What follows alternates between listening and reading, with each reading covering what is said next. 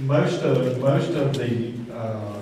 reason, the rationale for the discussion that thus far today with the financials and the rate studies and system development fees and whatnot really have led up to this presentation on the wastewater treatment plant replacement project.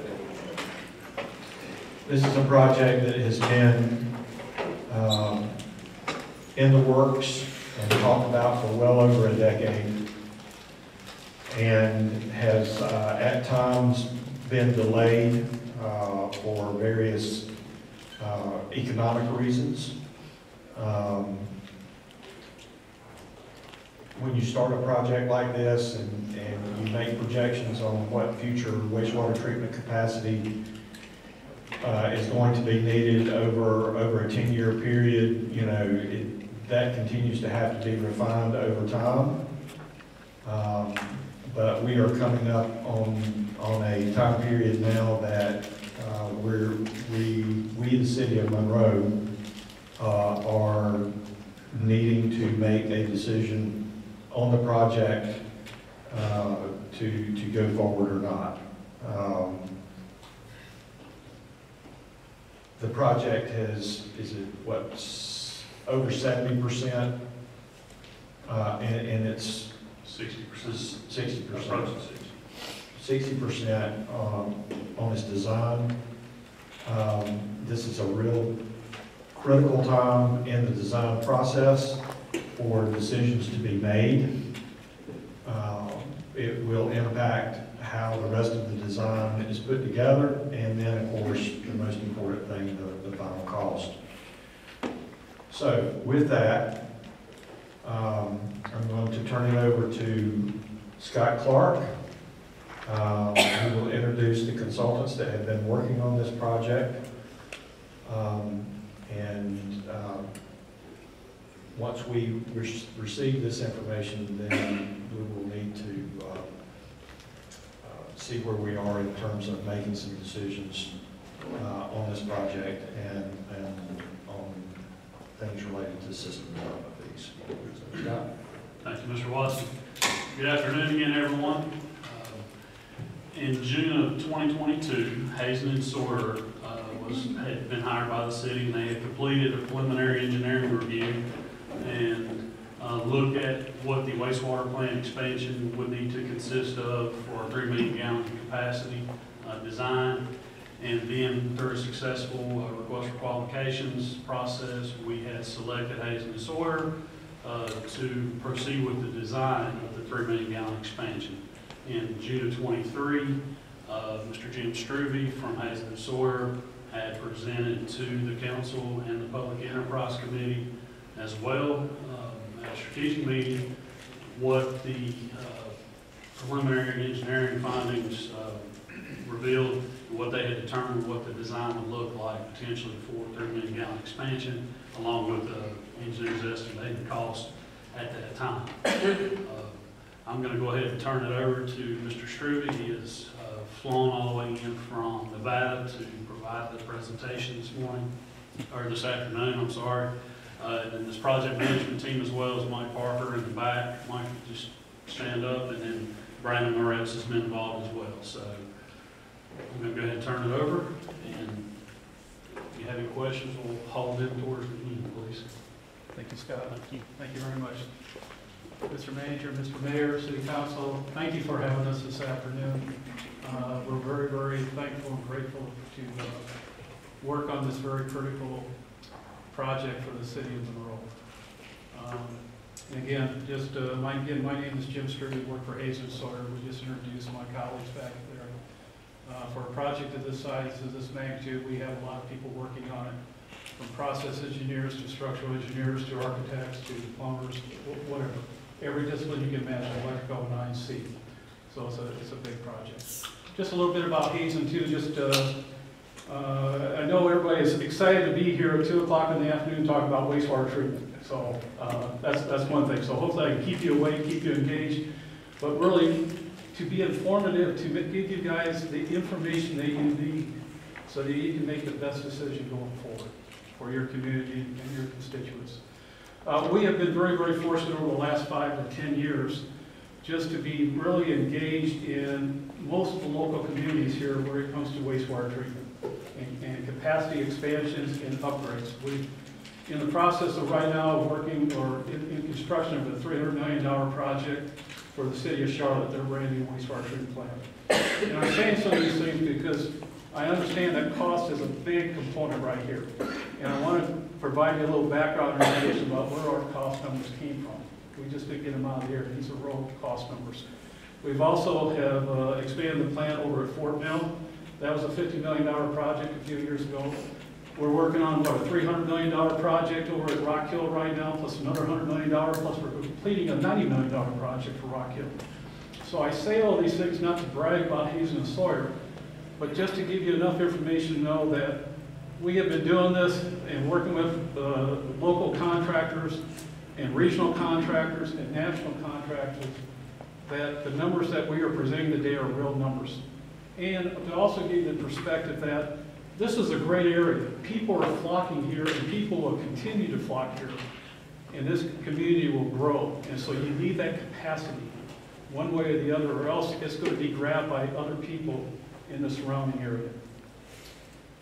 So here's the outline for today. I'm just going to give you a real brief overview of your treatment process. We're going to look at what drives these capacity expansions, and again, it's basically population. I'm going to provide you a little bit of history and the drivers about this project. Mr. Watson mentioned before that this project has been talked about for 10 years. I can say it's been talked about probably for 25 years. Because I started working on this plant back in the 1990s and actually did a design back in the late 1990s to expand the plant that was then shelved, okay? And we'll talk to you about that. And then we'll go over some of the site plans and some of the options that we explored. And we'll talk about the cost, and we'll talk about some value engineering that we did to try to reduce the cost and get within your budget. And again, that's not unique in itself either. Costs always come in high, especially at this 30–60% level, and we always have to step back and look and say, okay, how can we give you what you need in your available funding, your available budget, if that makes sense. I will also then present some area cost of recent wastewater treatment plant expansions and upgrades, just so you can see that, again, this is not unique. This is not even unique to North Carolina. This is unique throughout the country. Hazen does plans for New York City, for Miami-Dade, for LA Water and Power, for the city of San Francisco. We are all seeing these accelerated cost of construction that are crimping available budgeting and funding. So again, not unique, it's not justifiable, but whether it's justifiable or not, I'm just saying it's just not unique.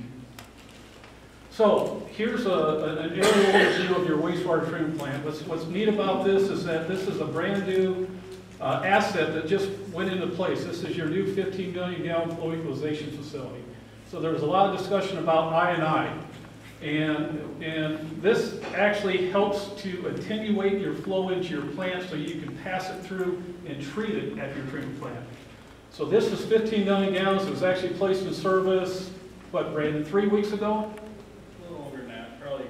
Maybe a month or so ago, where there was a big storm coming in. We actually had to go get that permit to operate from the state because the storm was coming in. It did a great job. It basically allowed you not to have any overflows at your plant.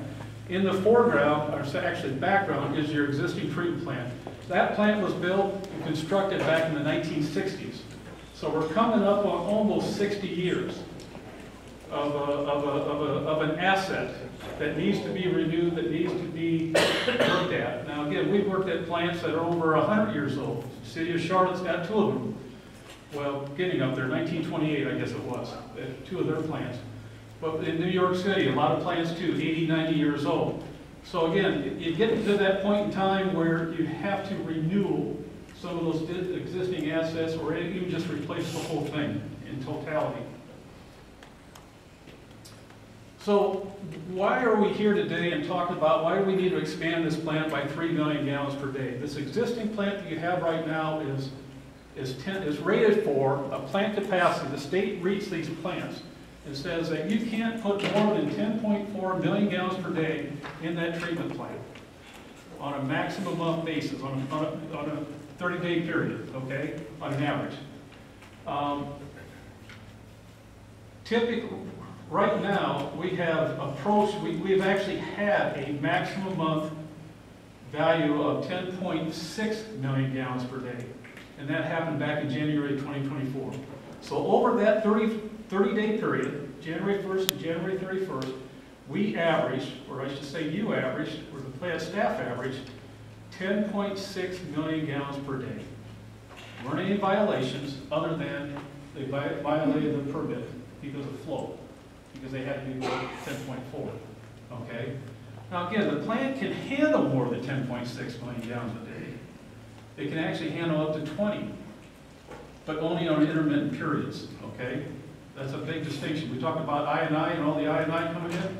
We see those big flows coming in during rainstorm events where we might see 20 MGD coming in the plant, 40 MGD coming in the plant. But for a sustained treatment to meet our limits, discharging or receiving water body, we've got to be below that 10.4. So what this graph here is showing is that we have time on the horizontal axis, and we got flow on the vertical axis.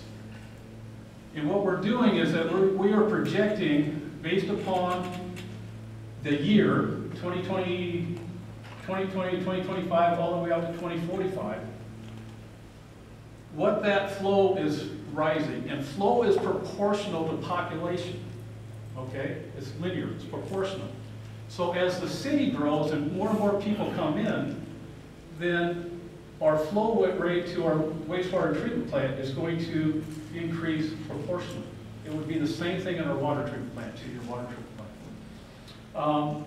So what this plant is showing is that we are going to approach our 10.4 MGD capacity somewhere in that, boy, that's hard to see, 10.4, right around 2030, okay? And the state basically says that once you get within 80% of your rated capacity, you are dictated or mandated to start engineering and making plans for that expansion. And at 90%, you've actually got to start construction, okay? And if not, then you can't allow anybody else to come in. That's more or less the bottom line. So that's what's called the 80-90 rule. And so typically on a plant like this, it might take you a couple of years to do an engineering report, do a design. It takes you 3 to 6 months to bid the project, and then it might take another 2 or 3 years to construct it. So we're pushing up on that time frame right now, right? If we need to have, if we're going to run out of capacity at around 2030. What this is also showing, though, is that that 3 MGD that's being proposed right now should take you out till, what, 2040, 2040. So that's, what is that, 15 years from now. That 3 MGD expansion now equates to basically 9,000 to 10,000 homes. Multiply that by 3 people per home, that's 30,000 people. That almost doubles the capacity of the city of Monroe. You're at a population right now, I believe, around 35, 37, 38,000. So you're talking about, if you can, this 3 MGD expansion will almost double the population, unless you got some sort of industry coming in or commercial. That's really going to be a big demand. All right. I'm just going to stop there for a second. Does that make sense? Any questions on that? Yes. What you designed in the 90s, is it still a viable foundation? That's a great question. So, you know, I'll give a shout out to the plant and to Scott's predecessor and people that worked there at the plant in the 90s. They did a really, very good, great job. They were great stewards of the city's funding, and I know those people personally. The question is, though, is the plant adequate? Yes and no. A lot of the infrastructure is still, the brick and mortar, the bases, the concrete is still in good shape. Some of the equipment is antiquated, needs to be replaced. But the biggest thing is that what drives our industry, our president used to say, is two things: population and regulation. That what keeps us consultants busy is population, people moving in, because that requires expansions of water treatment plants, expansions of wastewater treatment plants. But the second thing is regulation. And the regulations have become more and more stringent over the last 30 years. It used to be that if you could just collect all the wastewater in a central point, screen it a little bit, take out some of the nasties, and discharge it. And I heard somebody in the hallway say earlier this morning, the solution to pollution is dilution, right? That doesn't fly anymore, but that's the way it was back in the Clean Water Act of 1972, when people did discharge that. I'll get to your answer. Now though, now we've got to remove even more pollutants, okay? Now we're concerned about nutrients, ammonia and phosphorus. And the reason being is because if you discharge those in the receiving stream, the stream can become eutrophic, which means nutrient rich. And anybody that's ever driven the country roads of North Carolina, Monroe, and in Union County will know, you look in a farm pond, and what do you see in June, July? You see algae, right? And algae is the detriment to any receiving stream or farm pond because it sucks the oxygen out and it kills other aquatic wildlife. So that's why EPA came in and the states come in, and now we have to remove that phosphorus and nitrogen. The issue with that, or not the issue, is that it costs a lot of money because you have to build a lot more infrastructure, a lot more treatment basin volume. Does that answer your question? Sort of? Absolutely. Okay. And back in the day too, we didn't have to do filtering. We didn't have to do a lot of disinfection. Now those limits are ratcheted down. So the water that we're discharging to our receiving stream is so much better than what's in our receiving stream right now.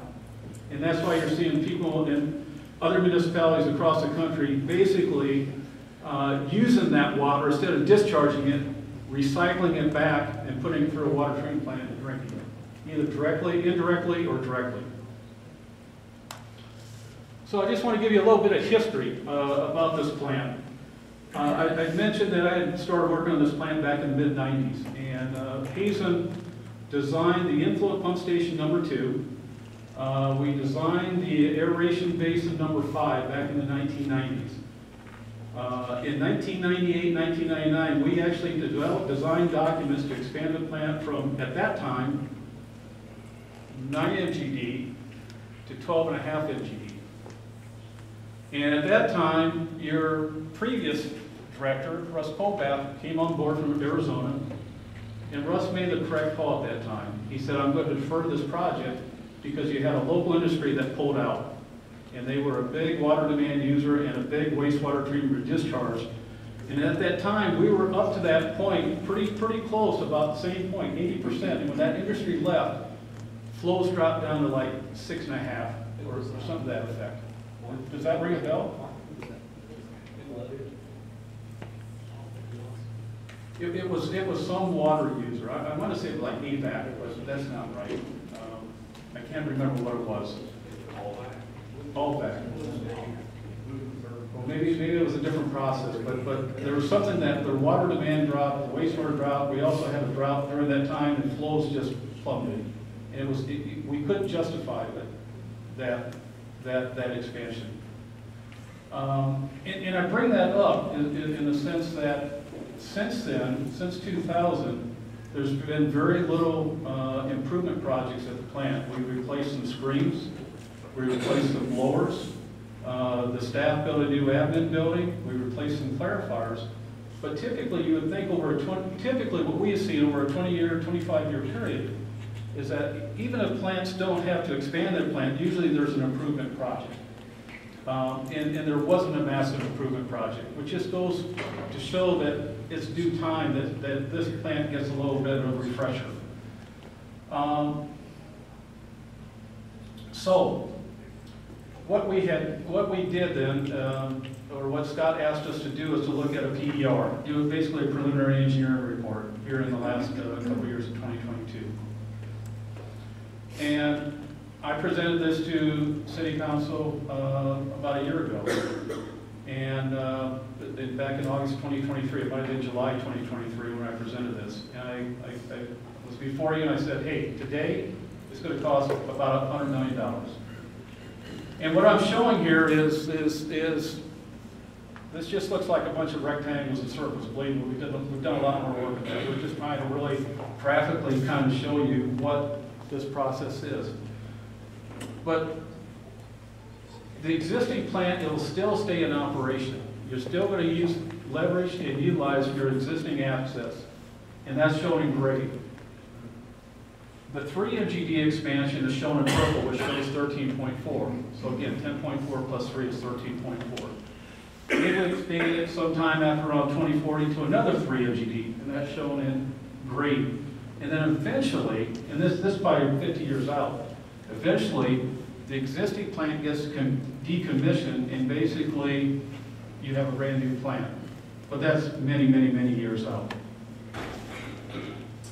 What this is showing, though, is that at this time we're building 2 aeration basins, 2 clarifiers, filters, and UV disinfection to treat 3 MGD, but to hydraulically pass 9 million gallons per day. And I just want to say something about the previous talk about I&I. Every utility has I&I. In fact, that's why you design your plant with a certain peaking factor to pass in to accommodate that. Typically, we have seen plants have a peaking factor of anywhere from 3 to 4. So, City of Raleigh, 60 MGD plant, but they can pass 180 million gallons per day through their treatment process. Most plants are that way. The state requires that you have to at least pass 2.5 times your permitted capacity. So again, very, very important to get your I&I out, but you still got to design your plant to handle that I&I, that extraneous water, anytime there's a rainfall event. So, a year or so ago, we came up with this number, $100 million. We started doing design. And we started looking at grading and entraceways and electrical costs and pump stations and things like that. And we put together an estimate, and lo and behold, we're at 140, and we said, whoa, what's going on here? And let me just back up a little bit. That $100 million number that we came up with back in 2023, this number, that number was based upon real numbers that we use for clarifiers, aeration basins, filters, of the plant that's being constructed right now today over at Charlotte Water. Those numbers were, the baseline numbers were basically used by, that we got from Garney and Crowder Construction. So those numbers were real. We believe these numbers are real too, but this is just how things have changed even in a year.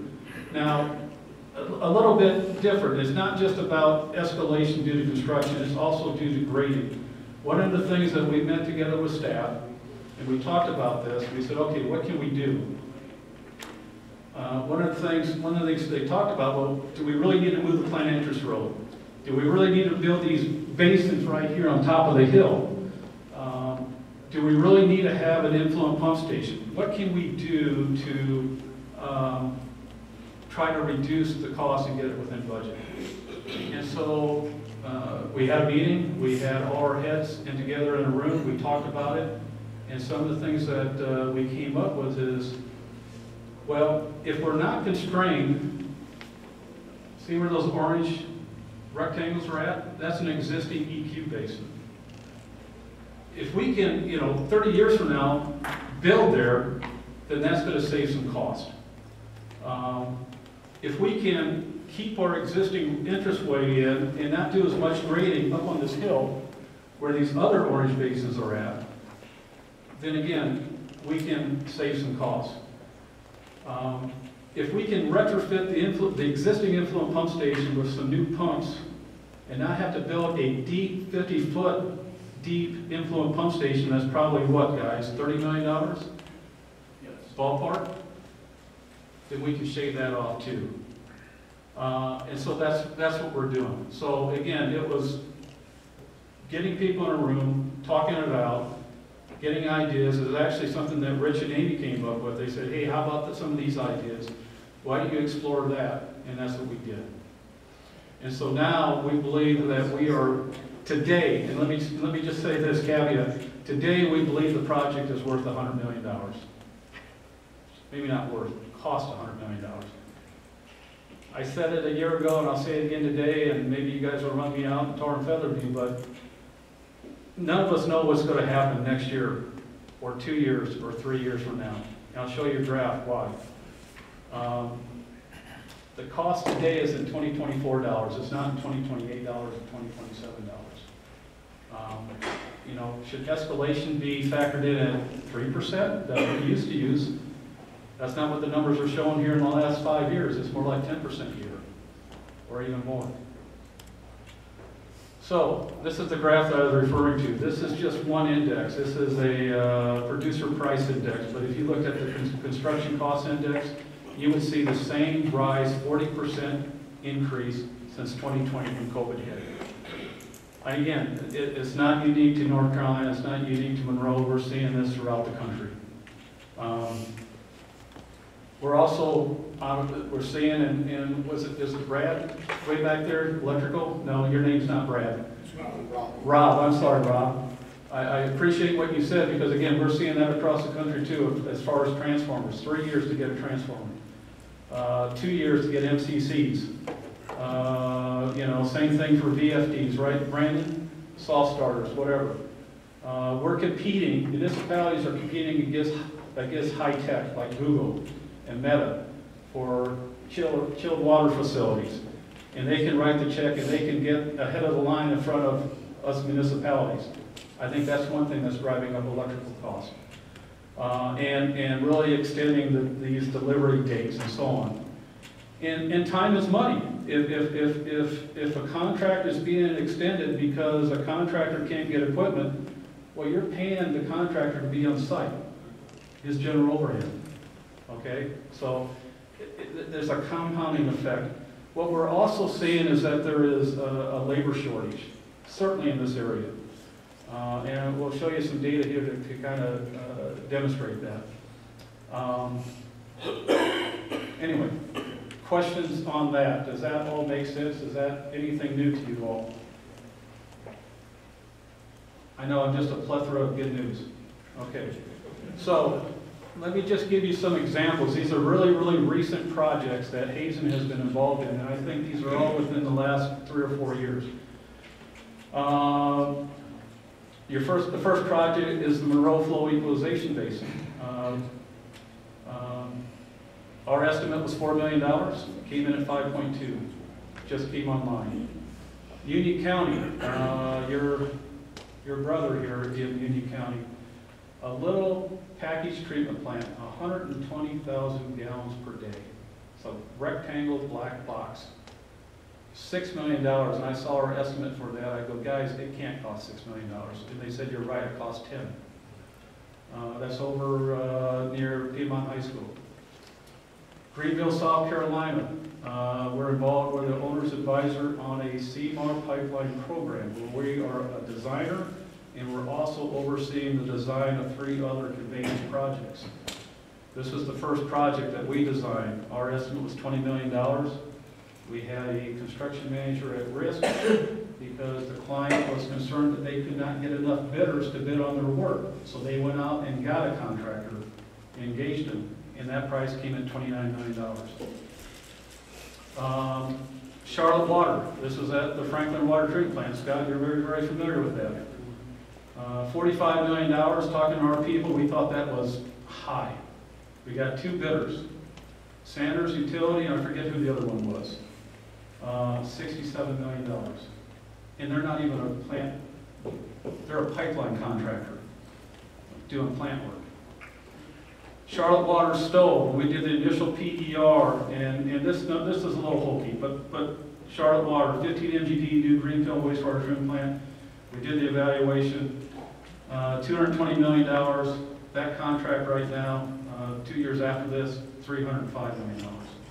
Plus they're spending $125 million for a new influent pump station preliminary treatment facility, plus another $25 million by another consultant doing the solids handling. So all in all, it's $450 million for a 15 MGD plant. Do the math, 450 divided by 15 is what? $30 a gallon. $30 a gallon times 3 MGD expansion is 90. That's not how we got that number, okay? But it all equates, is what I'm saying. Union County, we just expanding their plant from what, 7.5 to 9 MGD. We took bids in July, we got one bidder. Our estimate was 46, we opened bids yesterday. We got two bidders. One bid was 63 million, and thank God the low bid was only 50 million. And again, that's going from 7.5 to 9, okay? And then last but not least, what is this? This is the biosolids project, which we're really concerned about. It's a new thermal dryer, dewatering facility. I know that probably doesn't mean anything, but it's an $80 million project. We're not sure if we're even going to find a bidder. We've talked to all the local and regional general contractors here, and everybody is out of capacity. That's the scary thing. And it's scary because now you might have people coming from out of state that may not be the best reputations, that you may not want, right? At least for this particular job. I think we're going to be okay with scheduling this project because we're still a couple of years away, or at least a year away. Again, more good news, right? Sorry. Project schedule. So we got the notice to proceed to start designing in August. 30% in May. We're somewhere in that almost 60% range, 30 to 60% range now. Well, actually, going to be more in December. But we are on schedule to be 100% complete by June of 2025. Advertised bid opening in August, basically a year from now, and hopefully have a contractor under contract by November. I think this January 2029 is a year too long. I think it's more of a 30 to 36 month project now that we don't have the influent pump station. So I don't think it's as long as what we were showing right here now, but that's where we're at right now. Questions? Can you go back that last slide? Sure. This one? Lisa, Yes. we would be looking at going to markets sometime in August 2025, at sometime between there and the first of the year. With an August bid opening, we would need LGC approval in September.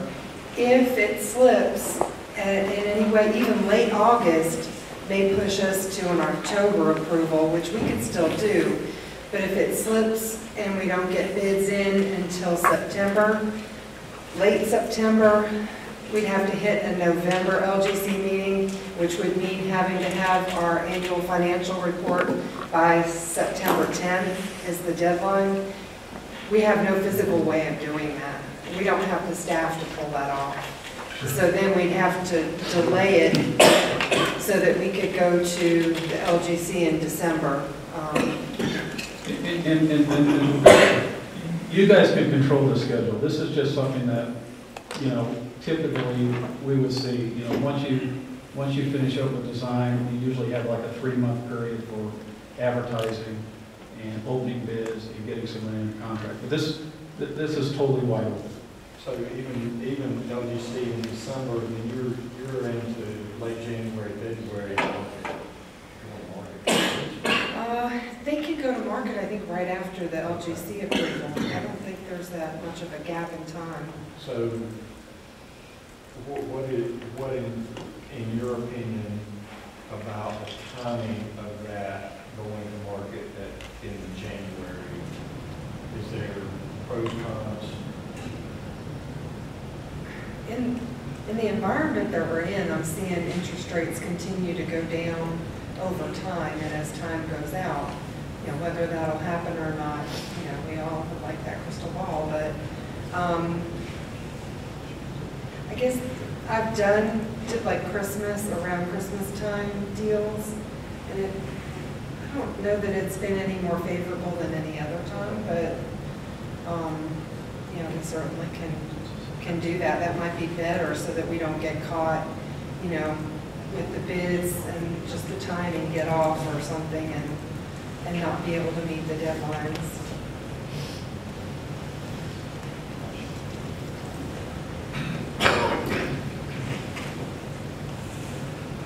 What questions do y'all have about this project, the timing of it? When you referencing, we simply talk about this. A year from this December. You're out.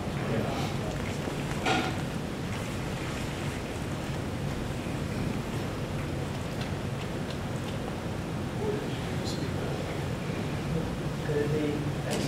Well, you gotta have 100% design by next year. That's, so No, I see. you design, and then you're into late summer with bid opening. So, I guess his question was, can the design process be expedited? To expedite the design and bid it sooner. I'm looking at my guys.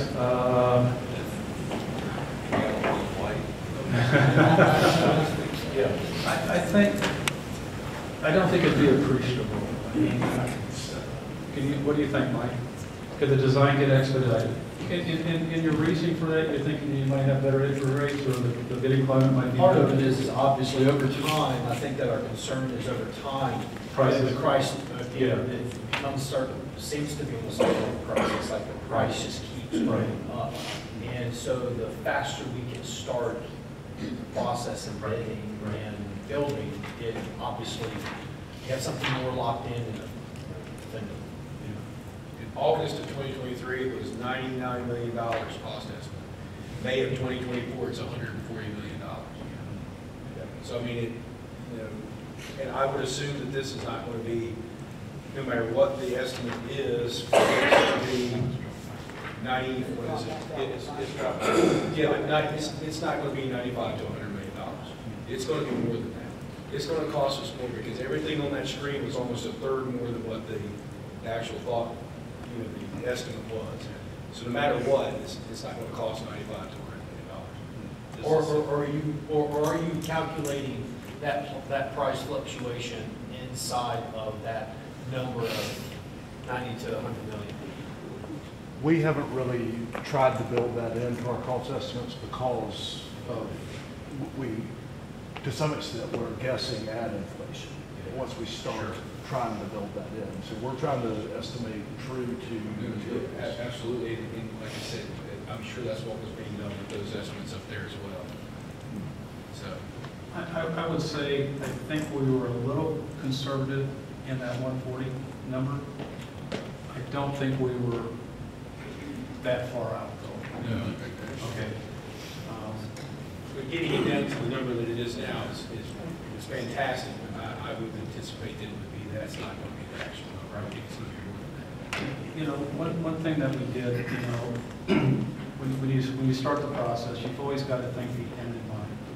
So you lay it out to what it's supposed to look like 50 years from now, so you don't paint yourself in a corner. And we laid it out for a 24 inch facility. We hamstrung ourselves a little bit thinking that we couldn't build there in those basins. But it's actually cheaper 30, 40 years from now to buy some land adjacent to the treatment plant and maybe put EQ there. And now we can put basins there where it's already excavated and the piping length is shorter. So I think that was part of it too. We had a lot of grading, we had a lot of piping. We know there's rock, or we suspect it's Union County, right? This new layout lends itself better. The construction, what you're seeing in blue, is closer in with the existing plant. Right. We're not pushing the contractor out further into that hill that Jim mentioned.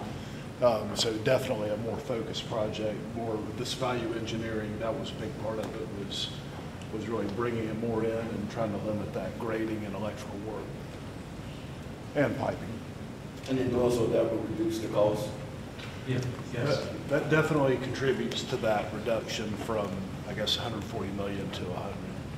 But then again, also, we're deferring the influent pump station. So there's a major facility that's being deferred just to defer cost into the future. And obviously everyone here can speak, but I think everyone is saying, since we started talking, material costs have gone up. So let's go ahead and see, get something going and locked in. And with your guarantee that it won't go over 99, personal guarantees. I'll have to float a bond, I think. for that. Yeah. But seriously, I think that's what the consensus is there's no more road to kick the can down. Well, I mean, if you look at the number of residences that we have, we don't have a choice. This is not, it's just a matter So of what's on the books right now is covered in terms of lots, but nothing beyond that. And, you know, if you have that industry that comes in that happens to be a heavy water That's the user. problem too, you're going to be limited. Yeah, it What does you limit can do you is in that. industry or whatever. Yeah. I don't see what it's a choice at this point.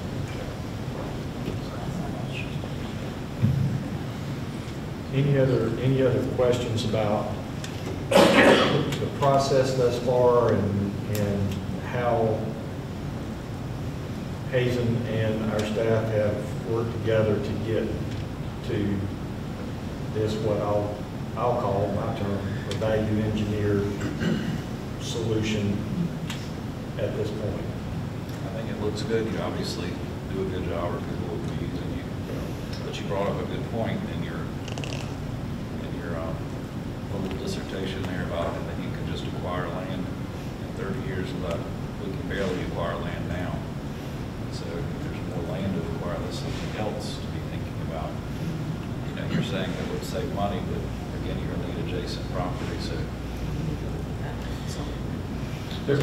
There had been talk, and I don't know if I should bring it up or not, Scott, but there had been talk about this landowner right here to the top is north, right to the east of acquiring that. And we have talked about that in just the recent months, but with the escalating cost of the plant, you know, what comes first? Yeah.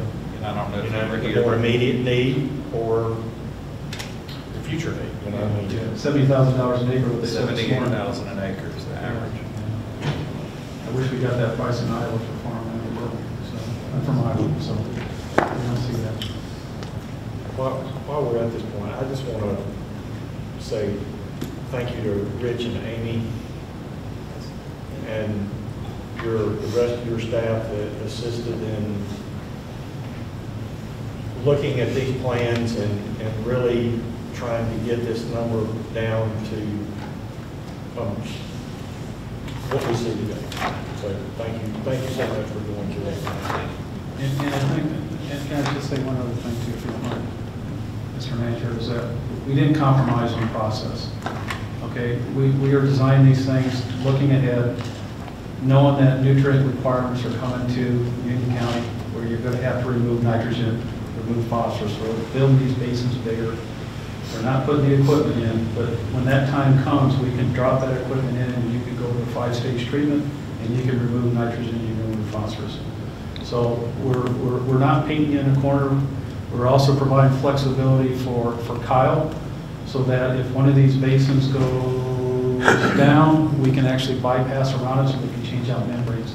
And what's really, really important here is that this additional treatment train will allow staff to do some of the maintenance on their existing plant, to take basins out of service, to replace membranes, to replace just general maintenance that they can't do now because they don't have the capacity. They can't afford to take it down, at least for extended periods of time, to do what they need to do. Council, I don't want to put you on the spot, and I don't want to push you into a premature decision, but is there a consensus on council for staff to proceed where it's 60% design to proceed to 100% design and bid the project? Yes. Yes. Yes. Supervisor, raise your hand. Okay. All right. And as I stated earlier this morning, that'll get us to that point, and then when we have the bid number, and that will actually come back to you, you will have other decisions to make at that time. Any other, Scott, is there anything else related to the plant itself that, other than proceed to 100% design and bid project? No, sir, not at this time. So there's nothing else as far as the plan is concerned. Okay. Then the next thing I would like to ask council's direction on, or get direction from council on, is we have an informal letter from the Union County Public Works Director stating that the county would like to participate in the project, but we do not have a formal commitment or formal letter from the Union County Board of Commissioners stating that they will participate in the project. We have a letter from a director that says they would like to participate in the project, but we don't have a commitment letter from the county stating that they will, or they want to participate in the project. And I understand that there may be some, Richard, there may be some confusion or maybe some questions about the interlocal agreement, what it calls for and doesn't call for, and things like that. But I would recommend that council engage the Board of County Commissioners to determine their level of commitment in this project, because that will impact our rates to our customers and our financing. Do they have another meeting this month? How about, Do they have another meeting this month? They can't, do they have another meeting this month? do the county commissioners have another meeting this month? Monday. It might be this coming Monday. Come on, we can answer with Or how about a formal letter? yeah, letter of securities. Yeah. The letter, you can ask for it. We've gotten the letter from the county, from their water resources, correct? It was clearly written by Lee. Something from the commissioners by the 30th. Well then, would it be, would council like for the city attorney to draft a correspondence on its behalf Yes. for the mayor's signature to the county, Requesting making a request for an information, formal? yeah, like a formal request by his. Yeah, actually, it's, Dave got to give us a couple people to talk to, and we got to have a couple people to talk to. I think that's almost better course. I don't think it's been presented to the commission. Are you suggesting? That's my feeling. feeling. It has not been presented. Are you suggesting potentially a meeting, or someone like yourself, Richard, or someone else to go to their meeting and present? I actually think that we need to put some behind some seats and have a formal, and have a discussion with whether it's a couple of them and a couple of us. Okay. How about then a formal, Just formal letter request a requesting? meeting. Okay.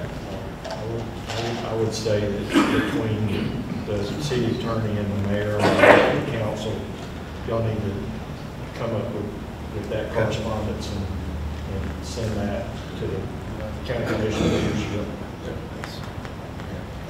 Formal correspondence to request. Because if we ask them for a response, I'm not sure they'll get it in front of them in time for them to make a response. We need a commitment. That's what we want. Okay.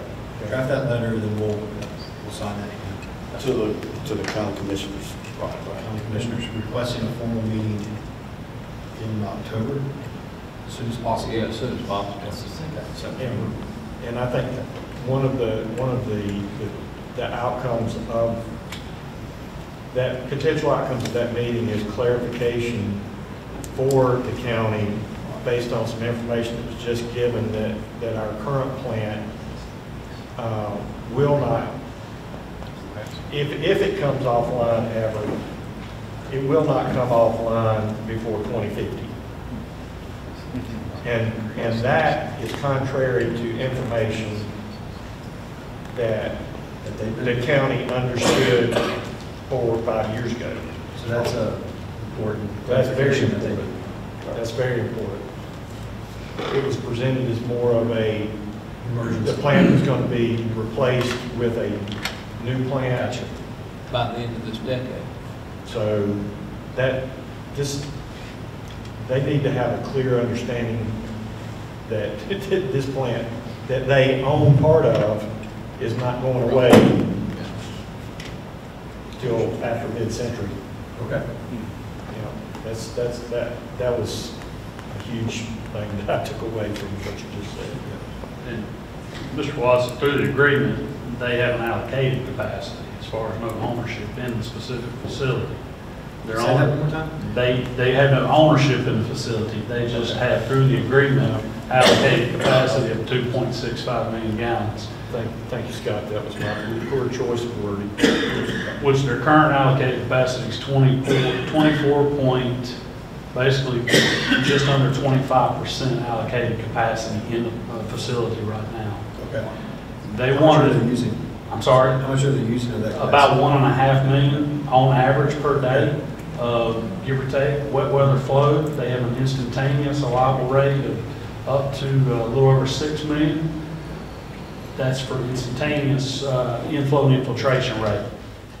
Now, the daily, their daily allocated capacity is 2.65. The new plant expansion, they are requesting 700,000 gallons of the 3 million gallons of an expanded capacity, which equates to about 23.33% of the new 3 million gallons. So that would be allocation in the new 3 million gallon, the new 3 million gallon expansion.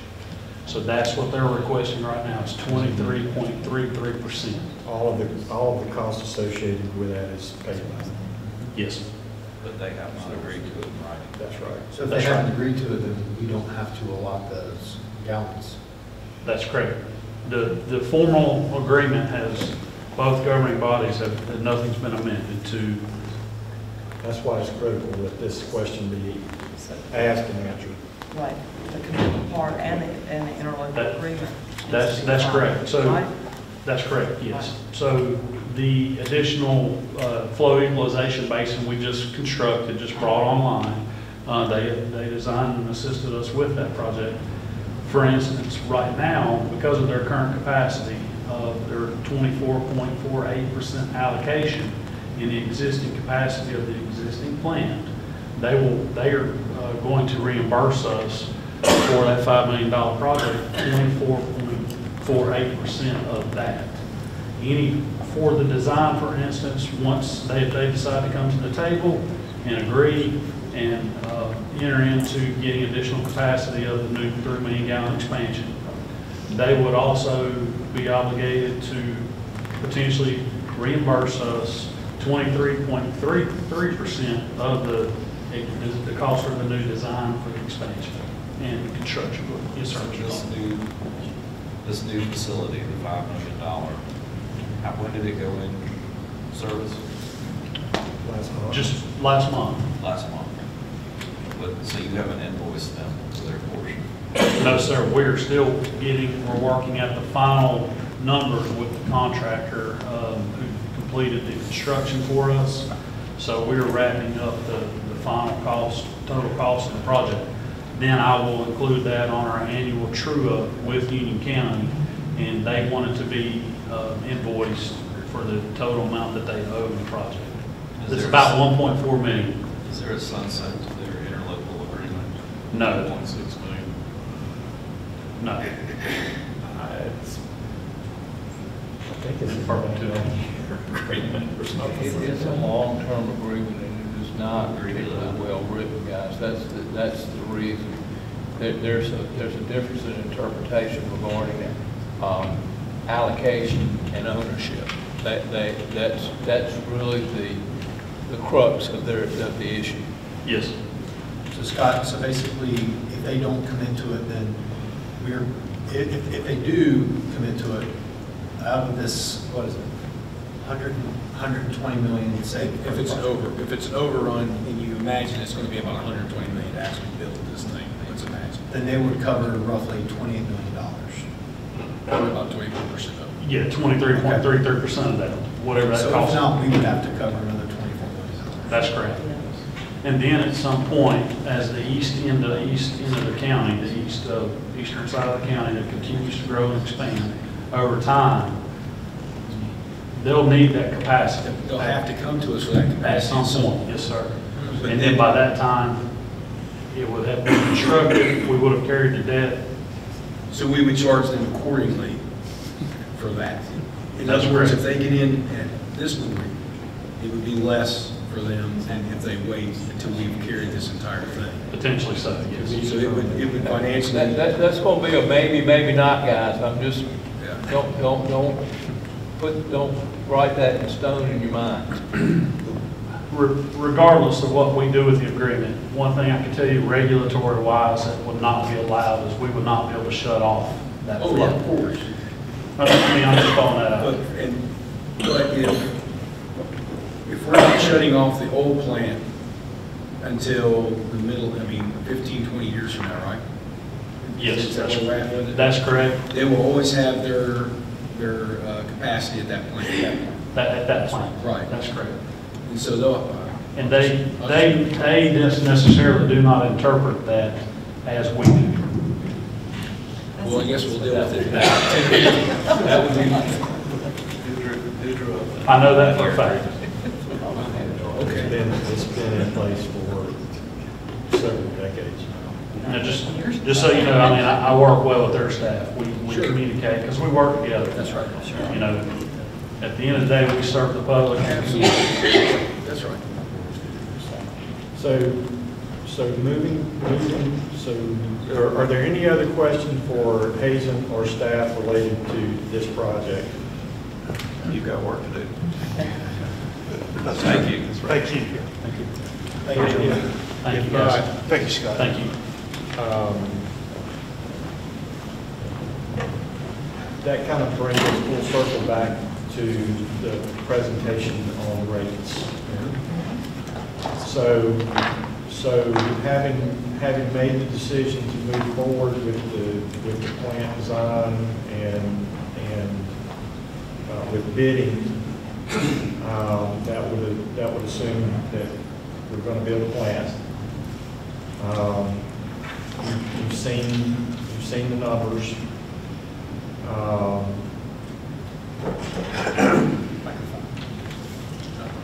Microphone. You've seen the numbers related to the system development fees and the timeline. If you would have to approve starting that process, and then we would have to give the notices. All that, though, is contingent upon Union County participation. So we should plan on that. So really, the participation by the county is the next thing that has to be answered, because you don't know whether that's going to be an 8% or 10%. Well, can we, I'm sorry. Can we move forward as far as the rate structure is concerned, choosing an option? And if it ends up being 8%, wonderful. If it ends up being 10%, it is what it is. I think We so. will just, we'll wait and see what happens there, but we can go ahead So I and make hear- a decision. Do I hear consensus then at that point? Or is this a vote, Richard? Is this a vote? On the rate structure. Yes. There were, I believe, 3 different options. Mr. Watson. here? I have it up here. Okay. It's option three. Option 3. That's what I'm sure that said she. Yes. Tiered rate structures. Yep. Yeah, no matter what. Can we give consensus? Do I have a motion? Do I have a motion for the rate study key decision point for the rate structure alternative? Before you make that motion, you've got 2 council members that are absent. The question, and Ms. Anthony was here earlier. I understand, but we don't have vote by proxy. And so what the question would be is, are you going to excuse her from voting, or are you going to, or is it going to be because she is part of a quorum that her vote was yes? She was going Okay, Yes. I'm just, and, Do we need to- and, we need to excuse him? and, yeah, and Councilman, Anderson is ill today, so. I make a motion that we excuse Councilman Anderson. Okay, I have a motion, the second. Those in favor, signify by raising your hand. Okay. Now you can make a motion. I make a motion that we pass the tiered rate structure for water only. Option number 3 to be the set rate. I second that. I have a motion, the second. Those in favor, signify by raising your hand. Madam Clerk, did you catch the motion? Yes. This is important. Okay.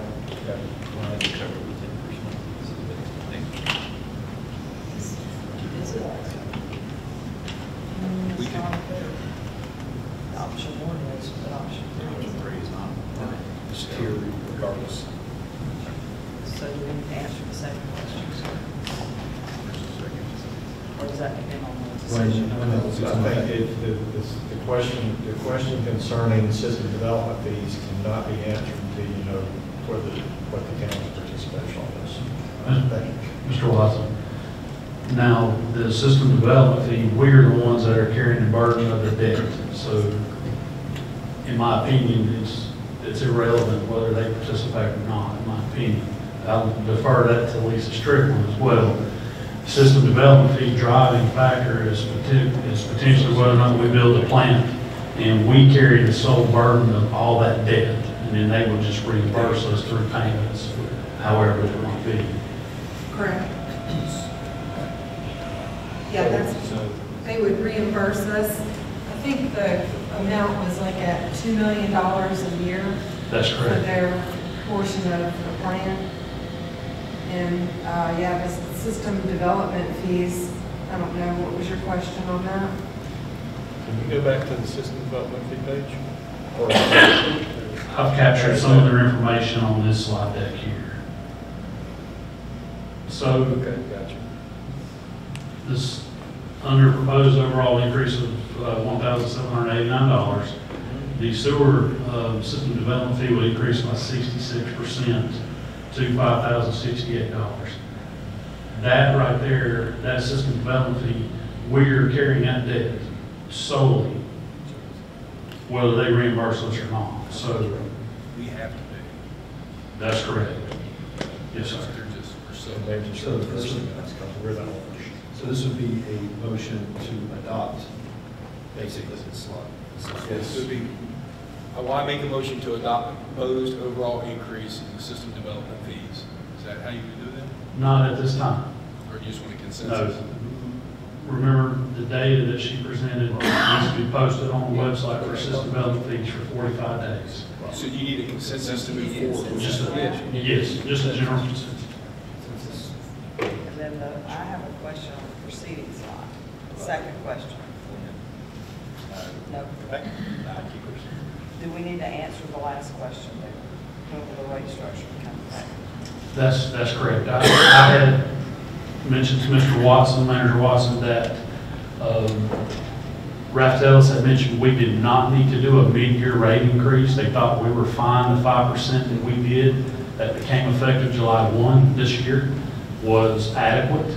And so they recommended that the rate increase or the rate structure would not necessarily need to become effective until potentially July 1 of next fiscal year. But council drives that decision.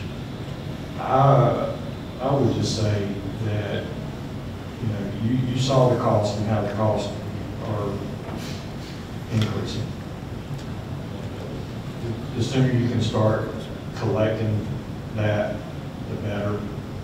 And so it will be less that you're having to fund through the market. So my recommendation would be January the 1st. And that gives us several months in order to make those public notices, et cetera. We modified the original motion, or you just make another motion to make it effective January 1st? That motion will die anyway. Just make a new motion. Let's make it for January. For the rate structure. That's what I'm saying, just, we can just modify the original motion, I guess. Make it effective. We didn't vote on it. So you're January 1. for a tiered structure, not on the 10 or 8% Not just the yet. option because- number 3. They adopted number 3. Okay. And you become effective. Okay, so make a motion because we've never voted on it. And it's Okay. So I make a motion that we set the rate structure for the tiered rate for water only become effective January the 1st of 2025. Second. We motion second. Those in favor, say aye. Aye. Aye. Thank you. Thank you. Mr. Scott Clark, you will please make sure that all the appropriate notices on the website are done and that the appropriate notices are sent out to customers as soon as possible. Yes. We also put notices in our power bills, utility bills. We can put that in the power or in the utility bills. That's a good idea. Yes, we can put Yes, it please. in the bill or on the bill, Let- both. Please work with Scott on getting that out. We will. Thank you, Mr. McGee. Got 2 more slides on critical decision points if you want to go through. Yes. Yes. So this is just summarizing some of the information that was presented today. Systematic flow monitoring program, obviously we're utilizing flow meters to quantify and locate inflow and infiltration, documentation of those inflow and infiltration reduction efforts as the program is implemented, development of long-term sewer assessment rehabilitation costs. The projected cost to reduce inflow and infiltration, our current annual funding for sewer rehabilitation is $500,000 in an annual revolving account that accrues over time. Projected budget, based on what CHA had provided today, is between $2 and $2.5 million annually. Projections are minimums. Expeditious reduction requires increased funding. Projected cost for the 18-inch pipeline rehab on the golf course, we're still obtaining additional quotes for approximately the 2,200 linear feet of 18-inch pipeline manhole rehab. We're estimating the cost to be around $450,000 to $500,000. We've covered that information already. Current funding is available to do this job at this time. To begin, potentially in January, will last 4 to 5 weeks. We've covered some of that. There's a 4 to 6 week lead time for materials to arrive, and we know that this work will affect the golf course. Can additional funding be appropriated to reduce inflow and infiltration? That's one of the key questions. So my recommendation to the council is that we continue our systematic flow monitoring program as it has been presented, and that will go forward annually. It'll be reassessed annually, and the cost of that will be covered in the recommended budgets from year to year.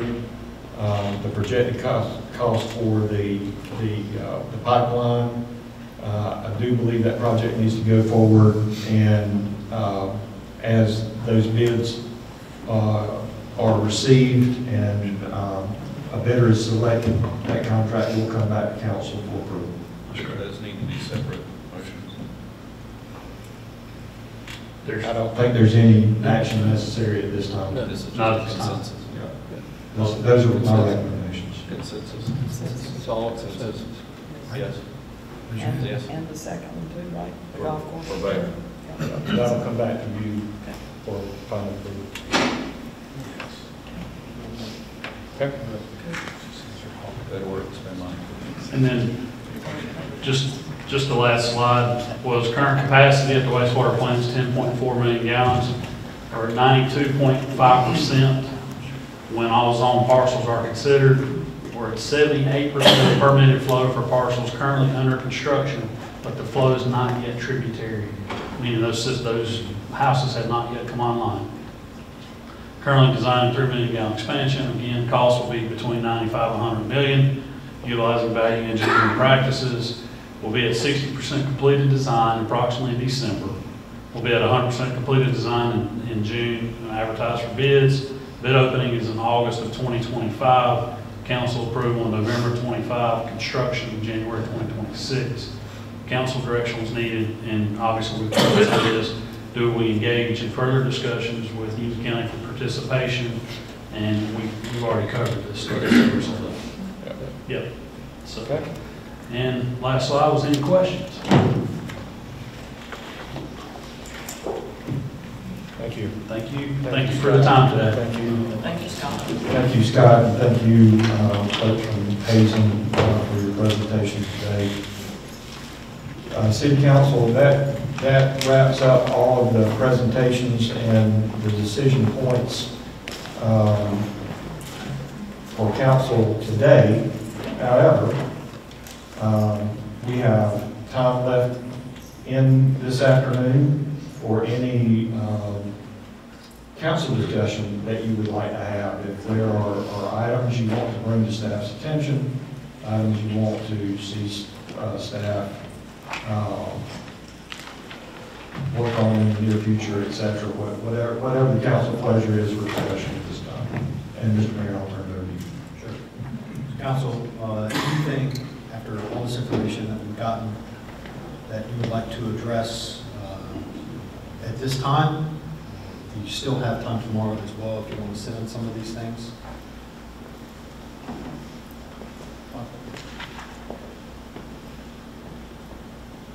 It's been a very productive day.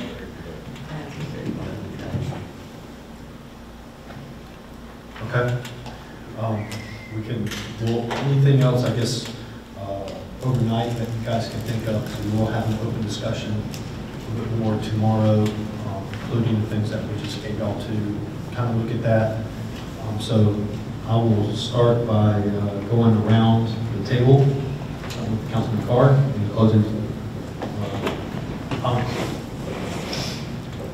This has been incredibly productive, and the item I was going to bring up was regarding our downtown historic designations, and I understand that's actually going on right now as we speak, that they're meeting with people downtown and tomorrow. So the unified designation of historic buildings and delineating what is the nested area. So that question will have an answer, I'm assuming very soon. Were we going to talk anything about streets down? Streets is on, and parking downtown is also on. Thank you. I'll just say it again, it's been a very productive day, and I appreciate everyone's hard work and attendance, and for setting all of this up and getting the information to us.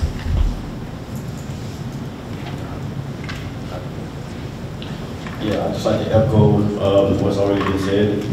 Thank you, staff, for all your hard work and your countless hours of preparation. I think we have the best city staff in the country.